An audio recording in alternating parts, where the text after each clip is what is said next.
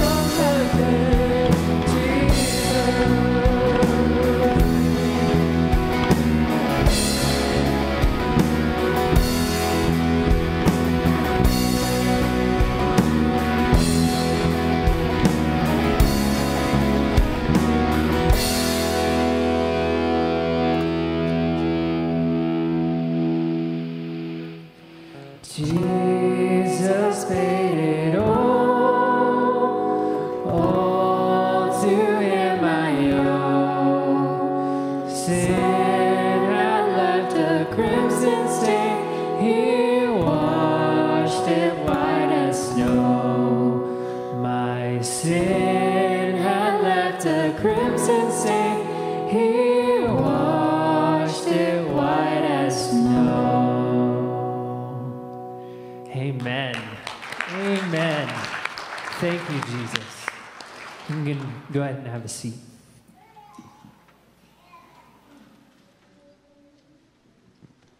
Hello. Hello. Hi, guys. My name is Leah Redden, and I'm kind of in charge this year of coordinating and putting together the Easter egg hunt that our church is going to host for the community. We are all very excited about it. This year, April 4th is Easter. It's a little early. So we are going to plan our community Easter egg hunt for the Saturday before, April 3rd. We are hoping for a good turnout. Talking to my parents, we're going to plan on roughly 200 kids showing up. We have no idea if that number is accurate, but that's what we are going to plan on, which means we need roughly 2,000 stuffed eggs, which is a lot of eggs. And that's a lot of candy, and it's a lot. So I'm asking for your help. We have decided to mix the eggs this year. We're going to try and put money in some of the eggs, like nickels, dimes, quarters, whatever, maybe a couple $1 bills. And then we're also going to put chocolate and other type of candy in the other eggs. So we are asking for donations from you guys to please donate candy. If you have coins just laying around, if you guys wouldn't mind donating that as well. If you want to make out a check, that's fine. Just put it in the memo that it's for the Easter egg hunt. So we do appreciate that. We also need, the candy. It has to be individually wrapped, right? Like you can't just buy a bag of jelly beans and we can't disperse that into the eggs, right? We're trying to be COVID aware. So if you can make sure that the chocolate or the whatever you're going to buy is all individually wrapped already and that it will fit in your normal sized egg, please. On top of that, we do need lots of volunteers. We're going to need people for many different activities and just to be there on that day. The time is from, I think it's like from 1:30 is registration. Kickoff is going to be about 2, and then kind of just until whenever it ends, probably 3-ish, 3:30-ish. So I am asking for you guys to think about that day, see if you're available. Next week I am going to have a sign-up sheet so that I can start getting an idea of how many people are able to volunteer. We will have different jobs. We're hoping to have snacks to give out. We're hoping to have some games. We're hoping to have a craft station. We're going to be doing a raffle, so we're going to have, we'll need people to get the raffle tickets and that information out. And then we are hoping to have some people just out in the field during the hunt to kind of direct kids of where not to go, like don't go near the road or don't go into the woods, right? So yeah. And then also be thinking about, I don't have a date yet, but sometime that week prior to this hunt, I'm going to have either a Saturday afternoon, Sunday afternoon, something of a huge Easter egg stuffing day where I'm asking for people to please come to the church and help me stuff 2,000 eggs, because that's a lot of eggs. So these are just things I want you guys to be thinking about. It is coming up. Easter is not at the end of April. It is at the beginning, so it's soon. And I wanted to get this all in your mind now. So yes, next week, hopefully I'll have an idea of roughly how many volunteers I'll need, and I hope to have a sign-out sheet. And then if you have donations, I don't know, will we have a box somewhere they can put them? Yeah, we'll have a box or something in the foyer that you guys can put donations starting next week. So we're still planning it, but that is just to give you an idea of what we have planned and what's going to be going on. So thank you. And that is all I have today.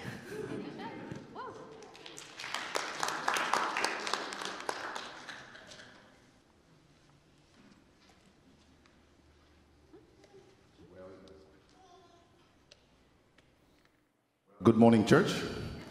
So it is a great privilege to be here this morning and to worship the Lord and to have to fellowship with one another.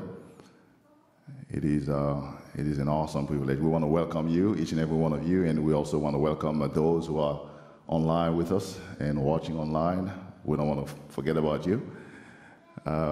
We appreciate this opportunity again to be here. As I have been thinking about the Lord's Supper, as you know, we are here to partake in the Lord's Supper as well. I have been, as I have been thinking about it, there's a question that came to my mind. Maybe it might be of interest to you. Is that, what do I want to be remembered for when I die? I'm sure you have heard that question before, but I'm just asking. I ask myself, what do I want to be remembered for when I die? And when I was asking that question myself, and I even go and asking some of the world, for some of the famous people, he said, if I were to ask them, what they want to be remembered for, what they would answer me, what the answer would be. We know, and there are some athletes out there, and they've broke records. They have a lot of things. And some politicians, they've set, and architects. There are so many people that have set the record. And even in football, in basketball, some of them, they just set records, and maybe that's what they want to be remembered for, when they die. And we just had one. I don't know if you're a fan of Tom Brady, but he just broke another record. It's amazing, what people can do and what they want to be remembered for. And I ask myself, what do I want to be remembered for? And even you today, you probably, each one of you, you would have an answer, different answers. But this morning, as we all get ready to prepare our heart and mind to partake in the Lord's Supper, and would like to ask this question: what Jesus wants to be remembered for? And what does he want to be remembered for? And the answer could be simple, but it is profound, yet profound. Jesus today, he just wants you to remember that he paid the price for you. He did it for you. And by his blood, his mercy and grace, you are here today just because of this sacrifice that he did on your behalf. He wants to be remembered for that. There's a song that came to mind. I don't know if you know that song. It says, when he was on the cross, I was on his mind. When Jesus was on the cross, you were on his mind. He was thinking about you. So today, I'll invite you and those of you online, as you are partaking in this supper, and as Jay already told you, you'll get the cup, and you'll have a moment to think about it, to think about your life, and not to participate in this, not to enjoy not only this moment, but to ask the Lord to help you to make it a lifestyle for you. Every day you wake up, you would remember this sacrifice that was done a long time ago on your behalf. I'm going to be singing a song, and you can start taking the cup, and after that you'll have a little moment of silence too, and you can take it when you're ready. As I'm singing this old song, relatively old song, and I'm asking the Lord to help you. But before doing so, I'm going to ask you to read with me, or follow along with me, in 1 Corinthians chapter 11. And this is where we're going to read that passage of Scripture, 1 Corinthians chapter 11, and we're going to read that very quickly. It says, for I received from the Lord what I also passed on to you. The Lord Jesus, on the night he was betrayed, took bread. And when he had given thanks, he broke it and said, this is my body, which is for you. Do this in remembrance of me. In the same way, after supper, he took the cup, saying, this cup is the new covenant in my blood. Do this whenever you drink it in remembrance of me. For whenever you eat this bread and drink this cup, you proclaim the Lord's death until he comes. I'll repeat the last verse. It says, for whenever you eat this bread and drink this cup, you proclaim the Lord's death until he comes. Bow your head. Lord God, I pray today that you'll help us. Help us to become more like you. We need your help, Lord. We cannot do it in our own. Lord God, we love you. We worship you with all our heart. We don't want to do this as a routine. We don't want to just do it because you want to show off. It would not have been of any significance. We want to do it because we believe in it. We want to honor you. We want to show you how much we love you. And remember the sacrifice that you've done for us. Please help us today to live by it and to continue to do our part. But with your help, we know you will help us achieve this ultimate goal, which is to be with you one day. In Jesus' name I pray. Amen.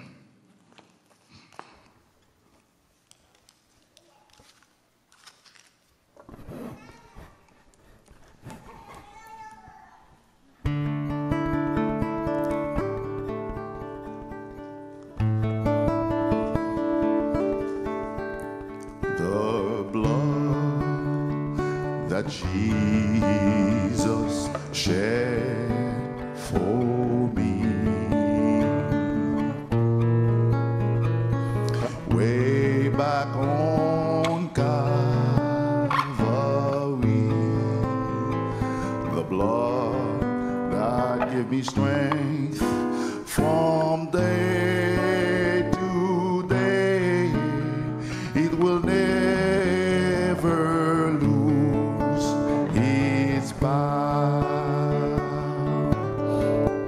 Oh, for it reaches to the highest mountain, and it flows to the lowest valley. The blood that gives me strength from day to day, it will never lose its power. It soothes my doubts and calms my fears, and it dries all my tears. The blood that gave me strength from day to day, it will never lose its power. Oh, for it reaches to the highest mountain, and it flows to the lowest valley. The blood that gives me strength from day to day, it will never lose its power. Oh, for it reaches to the highest mountain. You want to sing along with me? And it flows to the lowest valley. The blood that gives me strength from day to day, it will never lose its power. Oh, the blood that gives me strength from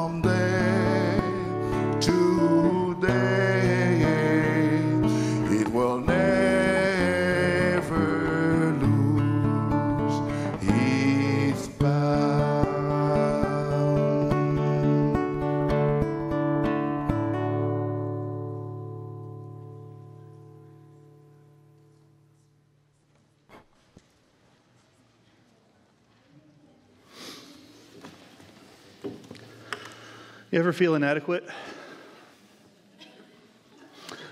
I play guitar. That man is an artist. Thank you so much, Keely, for your words. Good gracious. Well, we're so glad you're here this morning. We're so glad that we were able to celebrate the Lord's death and resurrection, his body broken and his blood poured out for us.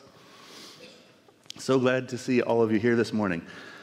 And I'm also so glad that for the first time in months and months, I get to say, hey kids, you're dismissed to go to Sunday school. What's that? Penny has something for me real quick. What's...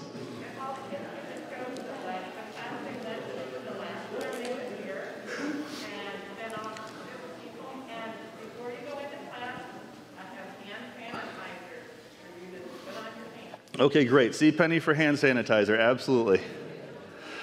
Wonderful. Well, praise God for that.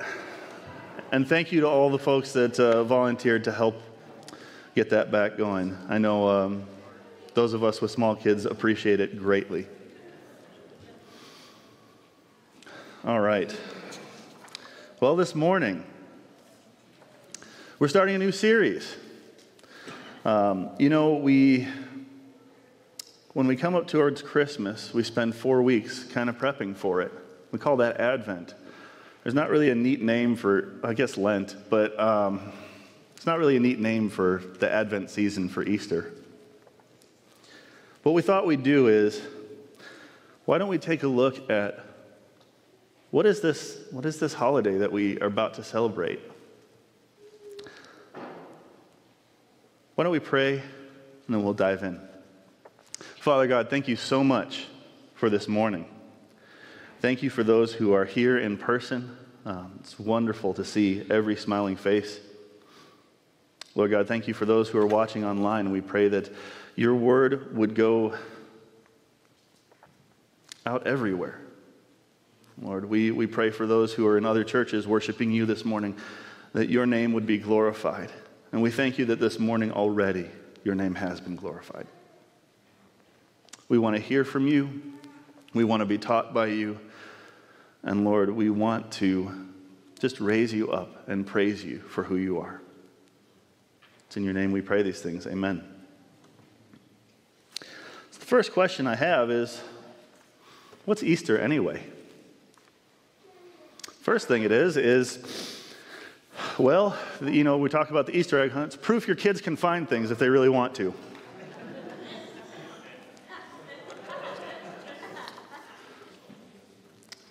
Can't imagine how many times I've said, hey, go find your stuffed animals. I can't find it. Did you turn around?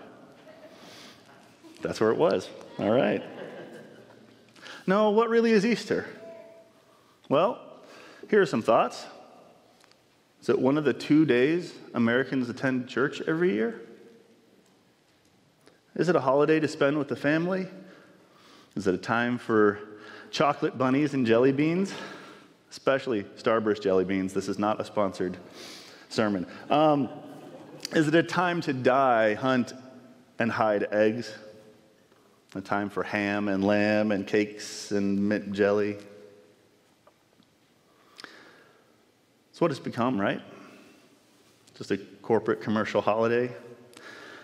Got a question. What percentage of Americans do you think could tell you the real meaning of Easter? Ballpark it. Give me an idea. 5, 6, 10, 1%. According to the Barnard Group, in a 2010 survey, 42% knew that it was about Christ's death and resurrection. That kind of surprised me. However, when I got to think about it, that means almost 6 out of 10 people that you see on the road have no idea that Jesus is involved in Easter. The same survey I read said that only 2% of American adults believe that Easter is the most important holiday of the year. You catch that? 2%. So why are we doing this? Well, because I believe that for at least this church, it should be 100% that believe Easter is the most important holiday. So as we look over this the next 5 weeks, here's what we're going to do. Today we're going to talk about the need for Easter. Why did Christ have to come and die? Next week, we'll talk about changed lives, what it looks like when we've accepted that. The third week, we'll talk about what will you do with Christ, whether it means accepting him for the first time or living life with him afterwards. Just before Easter, we'll talk about the fact that it is finished. And finally, we'll get to talk about the blessings of Easter on Resurrection Sunday. But I get the fun part, or not so fun part, of talking about why we even need Easter. Turn me, if you will, to Genesis. We're going to start at the beginning. It's a good place to start, I think.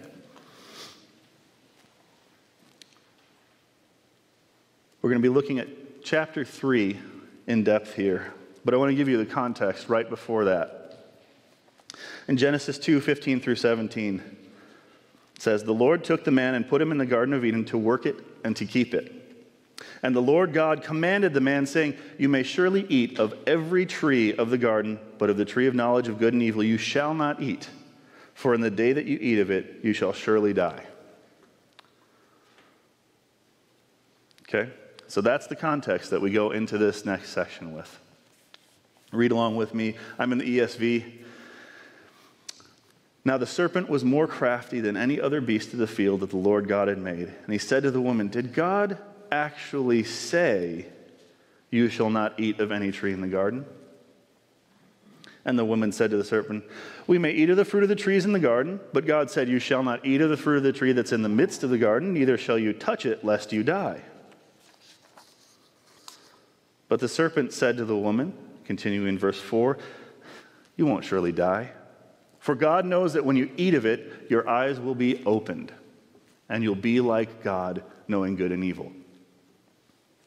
So, when the woman saw that the tree was good for food, and that it was a delight to the eyes, and that the tree was to be desired to make one wise,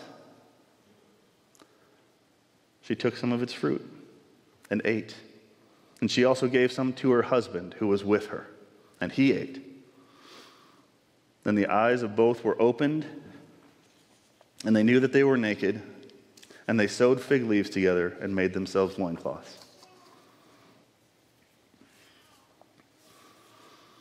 So how did sin enter the world? How did sin enter the world? God gave us a commandment. We had one job. Don't eat from that tree. It's to note that the other commandment, to be fruitful and multiply, wasn't a problem. So how did it enter? Well, the serpent played fast and loose with definitions. He inserted seeds of doubt, and instead of asking God for clarification or help, Adam and Eve made some decisions on their own. They listened to Satan. They listened to their own desires rather than the sure word of God. What does it say? It was pleasing to the eyes and desirable for wisdom. So they went, hey, this is good for me. I'm going to take it. Not only that, doubt crept in. They were convinced that God was holding out on them. Hey, this is a great thing. You should take it. God told you you can't? Well, that's because he doesn't have your best at heart. They wanted to be like God, but only because they were convinced they were missing out. They were convinced that their own plan was better than God's plan. Again, instead of asking for clarification, they said, we got this. How else did sin enter the world? Well, a lot of people wrongly place all the blame on Eve for disobeying God. You ever heard that? They forget one important phrase in this passage. Also, laugh about it, that Adam and Eve didn't read the Apple terms and conditions. I thought that was funny. It's cute. Anyway, they forget this one thing. Adam was with her. He saw the whole thing. My understanding is he watched the serpent talk to her. Backing up to Genesis 2, who did God give that command to? He gave it to Adam. He gave it directly to Adam. And Eve hadn't even been created at this point. So in the verses following, in chapter 3, God calls Adam to account for his sin. They're both at fault here. Adam and Eve were both making a conscious choice to sin. They ignored the word of God, and they instead focused on elevating themselves. And then Adam chose sin and Eve over God. Verses 8 forward, God calls Adam to account for that sin. He says, "Where are you?" Adam says, "I heard you coming and I was afraid because I was naked and I hid myself." Uh-oh. God says, "Who told you you were naked? Have you eaten of the tree which I commanded you not to eat?" So what's Adam do? He stands up, takes it like a man and says, "I was wrong. I didn't." Nope. Notice what he does. He says, "The woman who you gave to me." Now hold on a second, Adam. He blames Eve, the woman. Then he blames God for even giving her the woman. "She gave me of the fruit and I ate." Look at the way he tries to weasel out of this. Adam blames Eve, then blames God. So God says, "Okay, Eve, what's this that you've done?" She says, "The serpent deceived me and I ate." She blames the serpent. Neither of them take responsibility for their choice, but both of them are culpable for their sin. So again, it's not just Eve's fault that we have sin. Adam is equally, if not more so, culpable. Maybe we should back up a second. What is sin? You might be asking yourself. I hope not in here, but you might be. You know, sin is giving in to any thought, action, or desire contrary to God's law. At that point, the only law that we really had was don't eat from the tree. They broke it. But the repercussions of sin are great and wide-ranging. What happened? Well, Adam and Eve ran from what they'd done. They refused to take responsibility. And for the first time, they felt a loss of innocence.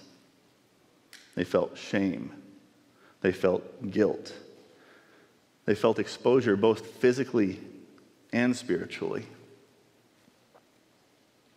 Verse 3:8 says they hid themselves. They had no reason to hide ever before. They knew something was wrong. They didn't want to face it, and they hid from God. That was the short-term consequences. Let's look at the long-term consequences of what sin entering the world has done. First, separation from God. They were kicked out of the garden and could no longer enjoy that face-to-face relationship they had. The word says that God used to walk through the garden with them. He spent time with them, with Adam naming the animals, and God used to walk through the garden and just enjoy what he'd done. That ended. It also resulted in physical trouble, difficulty in working, and pain in childbearing. Result in enmity between husband and wife, sometimes being at cross purposes. Ends in physical death, just like God said. Satan trying to trick Eve on a technicality, but God wasn't lying. It's just what the serpent questioned. You know, God's not a liar like Satan is.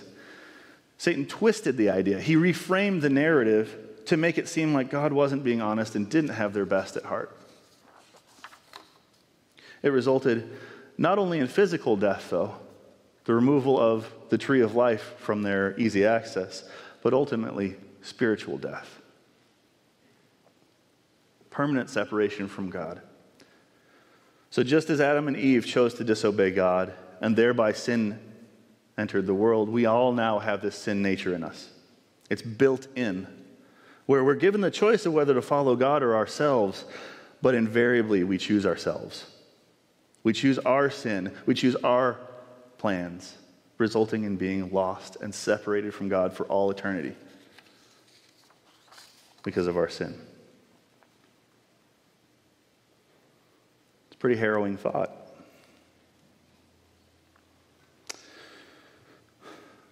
But even at the beginning, even with this catastrophic breaking of the relationship we had with God at the beginning, his provision was still there. We see his mercy and grace taking root even at the very beginning. Genesis 3:15, second half of the verse says, "He shall bruise your head and you shall bruise his heel." God's talking to the serpent there, saying that Christ is going to come someday, and he's going to crush what you've done, even though he's going to be hurt in the process. So even from the beginning, God had a plan to rectify the sin caused by abandoning his perfect plan and choosing ourselves and our doubts and our sin over him. We also see that in God's love for his people, he still provided, even after they'd broken our relationship, even for their physical needs. He made a cover for their shame. It says in verse 3:21, "And the Lord God made for Adam and his wife garments of skins and clothed them." He made a cover for their shame, made of skins, and we see that blood had to be shed in order to make right something that had been ruined by sin. This is both a foreshadowing of what would happen in Christ, as well as a short-term solution to their nakedness and newly minted exposure to a harsh and unforgiving world corrupted and tainted by sin. Even though they were removed from the garden, God's provision still followed Adam and Eve. All right, so I know the next question is, what's this got to do with me? Well, Paul doesn't mince any words. In Romans 3:23, he says, "For all have sinned and fall short of the glory of God."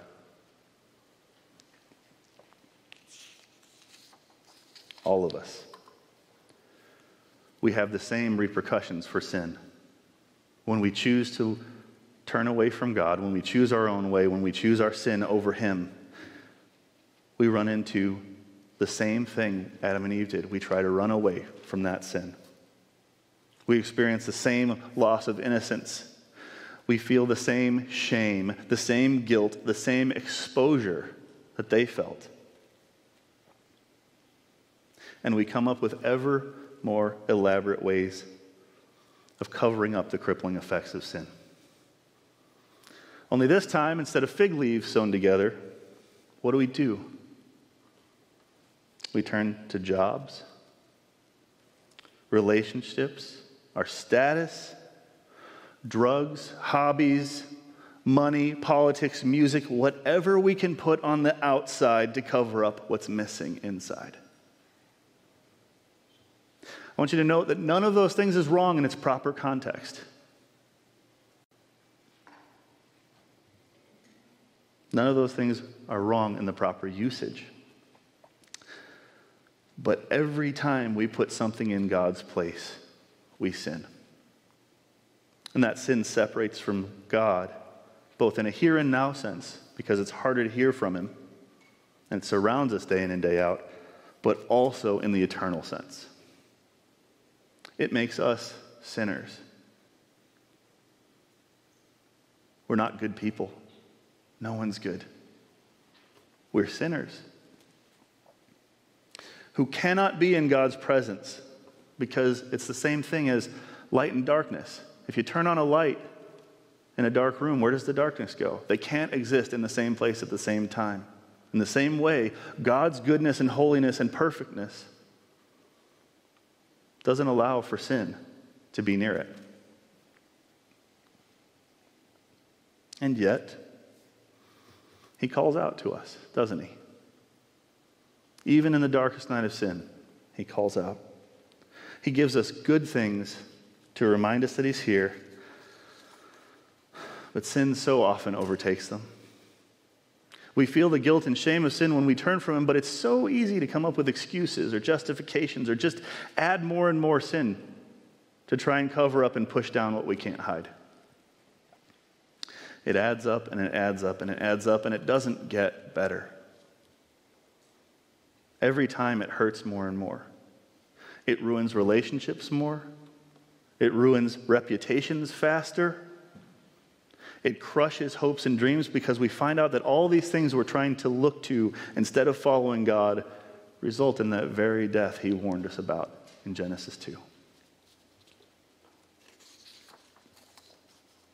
C.S. Lewis puts it this way: God whispers to us in our pleasures, speaks in our conscience, but shouts in our pain.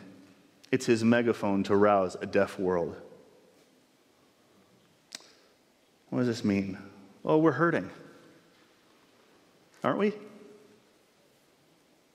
We can put on a face sometimes and put on a mask, pardon the pun. But this pandemic has only brought to light what was already there under the surface. Pandemic didn't cause domestic violence. It just allowed for it more. Domestic violence has skyrocketed. Depression and mental health issues and suicide have increased so quickly these last months. And the constant pain and oppression we feel show us there's something wrong here. God's given us that ability to recognize suffering so that we can use that knowledge to say, this is not right. It shouldn't be this way. Something needs to change. And eventually we get to the point we realize that nothing we ourselves can do will cause that change. No amount of diversion, no amount of idolatry, putting things in God's place, no amount of running away from our sin will ever solve the problem. The Bible puts it this way in the first half of 1 Corinthians 15:22. For as in Adam all die, because we are all of the lineage of Adam, born into sin and sinners ourselves, we will die. Romans 6:23a puts it this way: the wages of sin is death. Wages are someone's just payment, what they deserve. So the just payment for our efforts, for our sin, is death, physical now and eternal forever. We all get exactly what we deserve because we've all sinned against a holy God.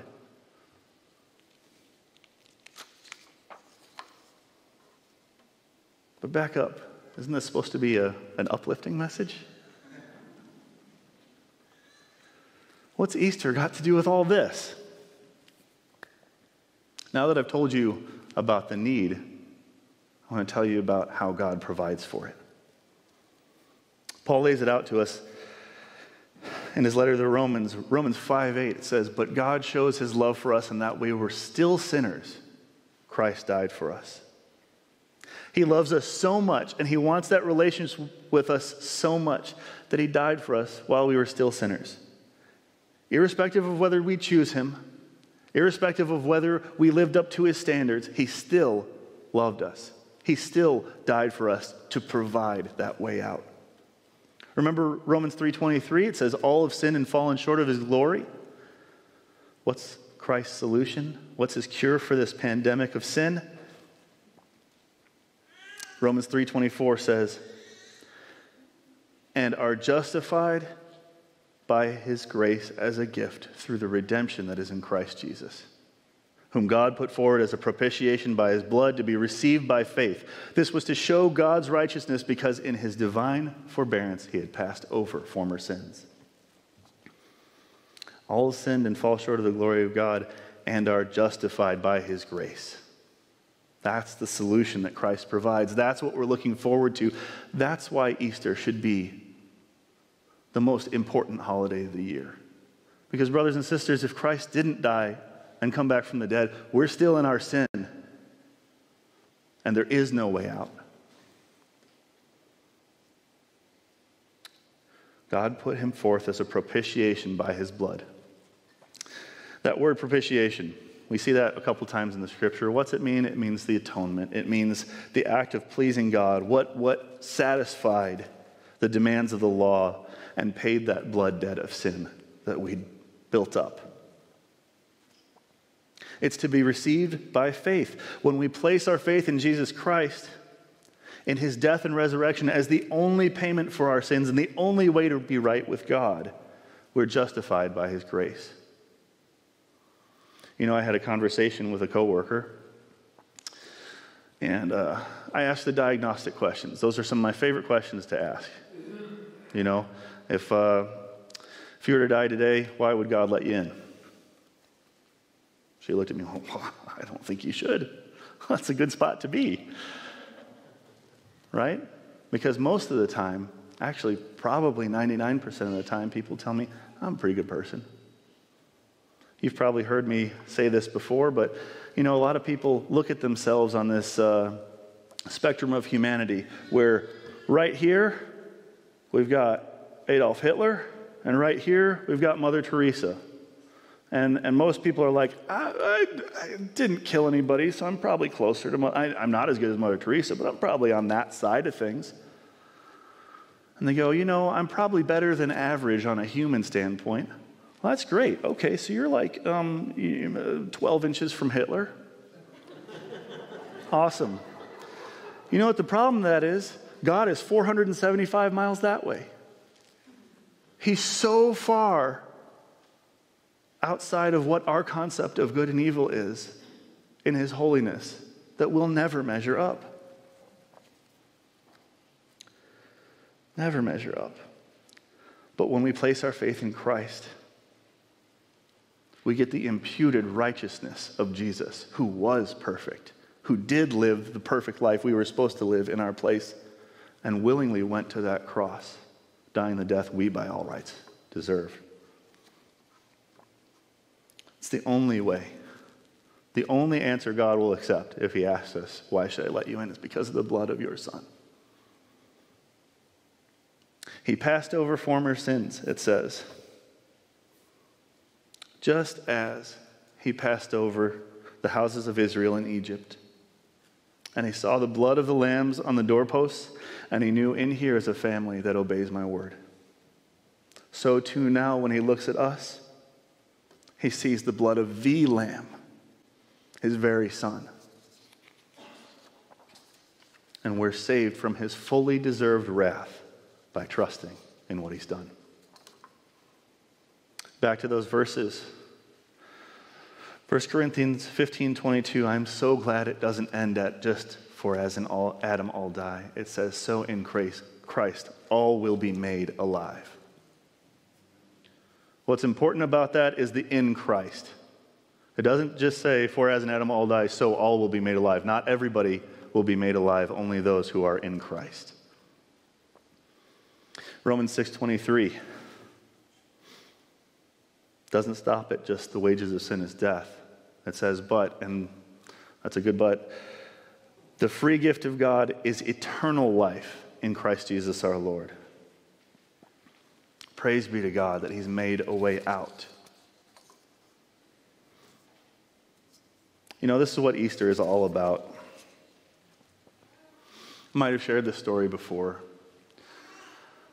One of the best examples I've seen in my life of that kind of sacrificial love, of what Christ-like love looks like, is when I was a little kid, still living in Texas, probably 4, maybe 3, 4, something like that. My dad left his nice Citizen Quartz watch out on the kitchen counter. Next to that was a bell that my older brother had. It's kind of neat bell. How did you make that bell make noise? Well, there was a little brass hammer sitting next to that bell. And I picked up that hammer and I thought, that watch looks like something I should hit with this hammer. As you do as a 4-year-old. So I tapped it and it cracked and I was like, that's cool. So I kept going. And I blasted through all of the glass in that little watch. And then I realized, Dad's not going to be super happy when he sees what I've done. So I had to fix it. I had to cover it up. So my fig leaves were Scotch tape.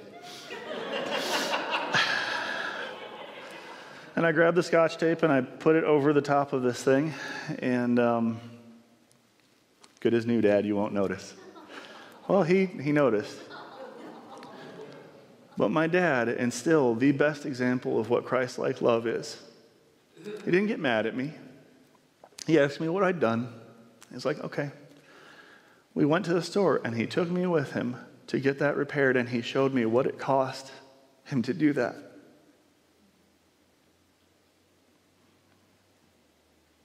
That's what Easter's all about.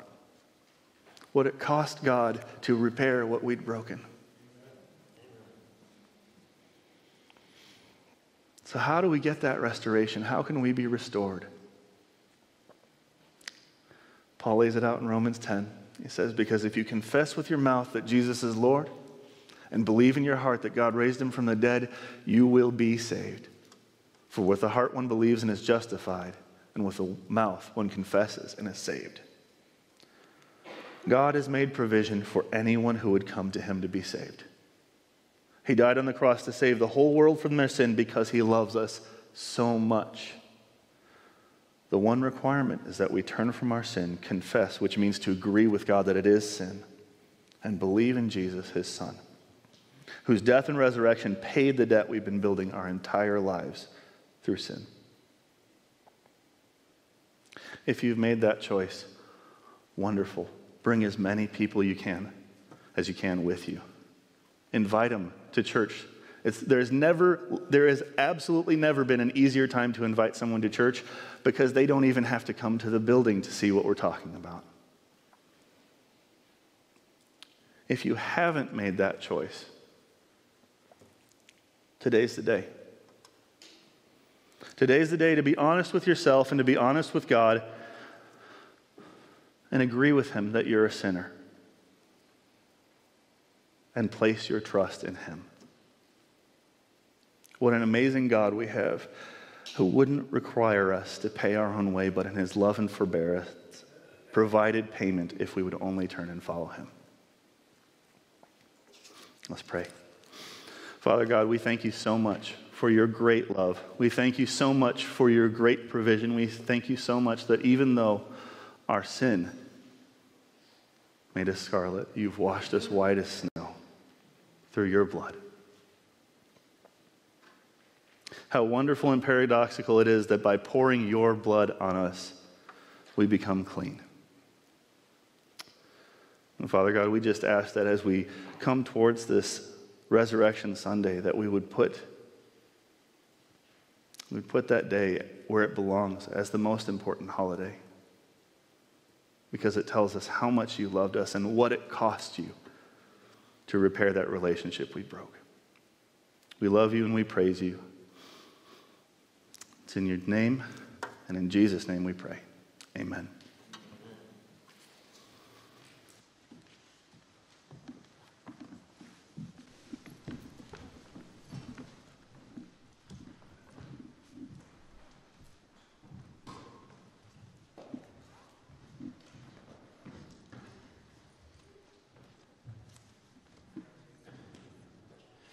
All right.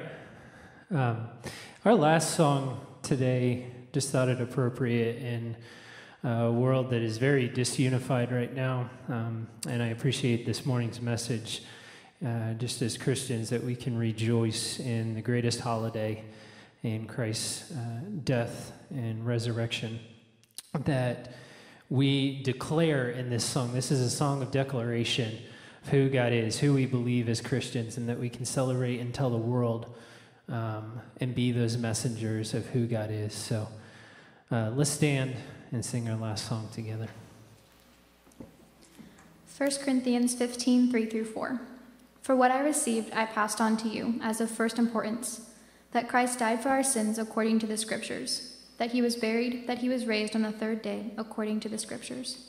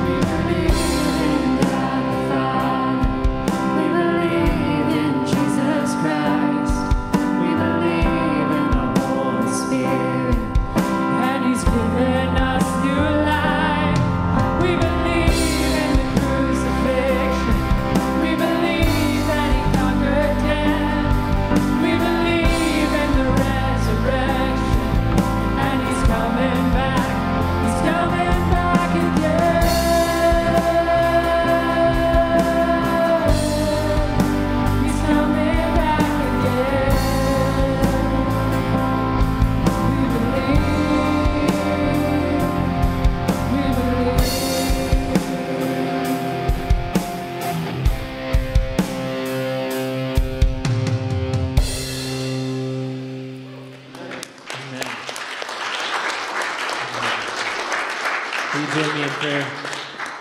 Heavenly Father, thank you that all of this is possible because of you. Lord, thank you that you showed us grace when we didn't deserve it, Lord.